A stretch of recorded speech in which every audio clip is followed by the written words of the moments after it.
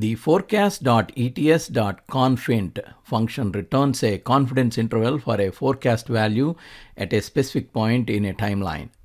It is designed to be used along with the FORECAST.ETS function to show forecast accuracy. The smaller the interval, the more confidence in the prediction for a specific data point. Here is the syntax. Target date, the data point for which you want to predict a value. Target date can be date or numeric. Values, a range or array of historical data for which you want to predict future values. Timeline, an array of dates or independent numeric data. The dates in the timeline must have a consistent step between them and can't be zero, meaning the timeline should have a regular intervals, for example, hourly, daily, monthly, quarterly, yearly, etc. Confidence level, a numeric value between 0 and less than 1, indicating a confidence level for the calculated confidence interval. Default is equal to 0.95. Seasonality, a number representing the length of the seasonal pattern. 1 or omitted is default. Excel detects seasonality automatically by using positive whole numbers. 0, no seasonality, that is a linear forecast.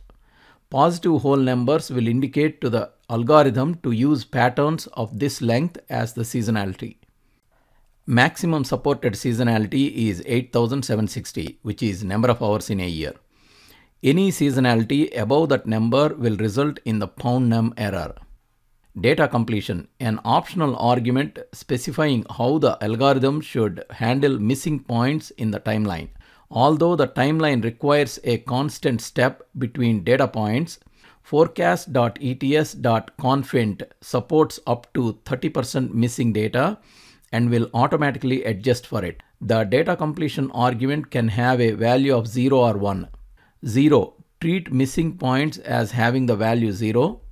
1 or omitted. Calculate the value for missing points to be the average of the neighboring values. Aggregation, an optional argument specifying how the algorithm should aggregate values that have the same timestamp. Although the timeline requires a constant step between data points, FORECAST.ETS.CONFINT will aggregate multiple points which have the same timestamp.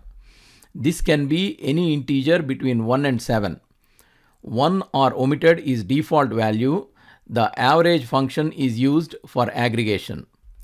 Other options are 2 count, 3 count A, 4 max, 5 median, 6 min, and 7 sum.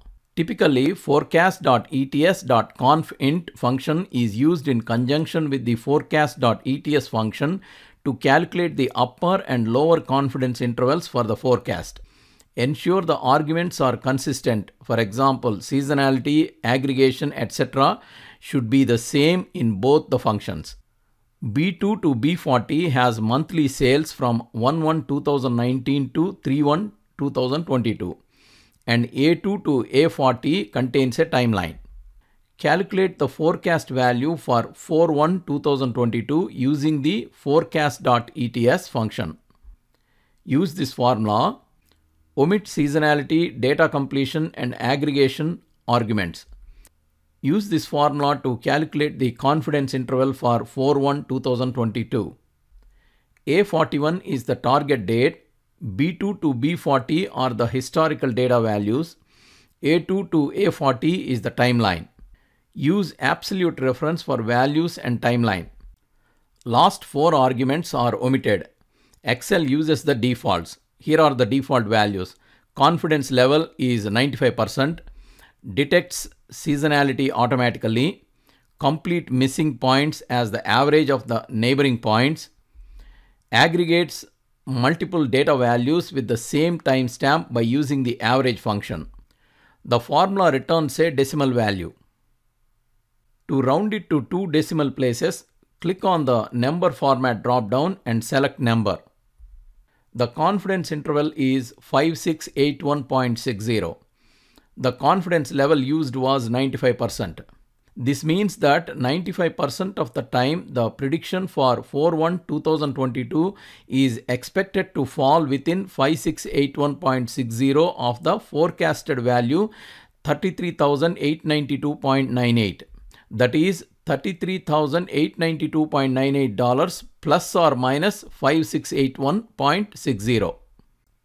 To find out the range within which the forecasted values are likely to fall, you can calculate the confidence interval bounds for each forecasted value. To get the lower confidence interval, subtract the confidence interval from the forecasted value. To get the upper confidence interval, add the confidence interval to the forecasted value. Copy the formulas down. Forecast value, confidence interval, upper and lower confidence intervals are calculated for other dates. Plot the results on a chart to see a clear visual representation of the predicted values and the confidence interval. Use a 2D line chart.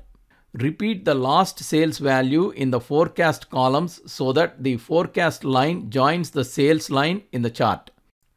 Copy B40 to C40, D40 and E40. Select the data in all the 5 columns. On the Insert tab, in the Charts group, click on the Insert Line icon and choose the first chart type 2D line. X values are the dates and Y values are the sales. The existing sales values and forecasted values are plotted. The blue line is the existing data. Other 3 lines are the forecasted values. Forecast, lower confidence interval and upper confidence interval. Now, different types of errors you get with this function. Excel returns the pound num error when the target date is chronologically before the end of the historical timeline. For example, this formula returns an error since the target date 4/1/2021 is less than the smallest date on the timeline. If a constant step can't be identified in the timeline, Excel will return the pound num error. The dates in column G do not have a constant step, so the function returns an error.